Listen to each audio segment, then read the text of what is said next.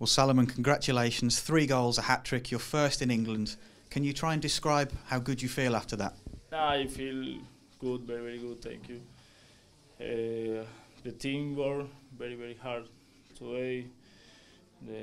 The crosser for me today is amazing. The winger players play it very, very well, and I can score today.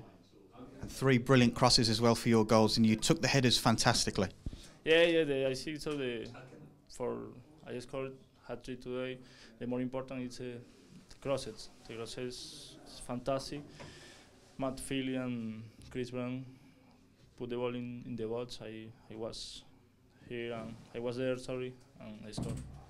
You've had some brilliant moments since you joined Albion last summer, but is this night your favourite night? Yeah, because I scored hat-trick, but I see some for my best moment when I arrived here is my first goal against Stoke when I scored. The assist is for Ricky Lambert, and this my best 2 moments the West Bromwich at the moment. And of course the team are up to 7th now in the Premier League, so confidence must be really high. It's very, very high because the team worked hard. I told before, we played very, very well, and at the moment we need to carry on. We need to stick together, play the same.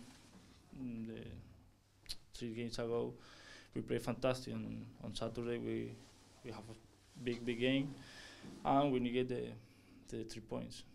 You mentioned the big game there against Manchester United. Of course, the last time they were here, you scored the winner. You scored a hat-trick tonight. You must be really looking forward to that one. I think it's a different game, but I hope the score again is my world. And of course, the fans, they went crazy when you scored your hat-trick. Have you got a message for them tonight? No, thank you for the support, not just for me, it's not for the team. We needed the fans, we need the stadium with us, and it's more important for the team. Brilliant.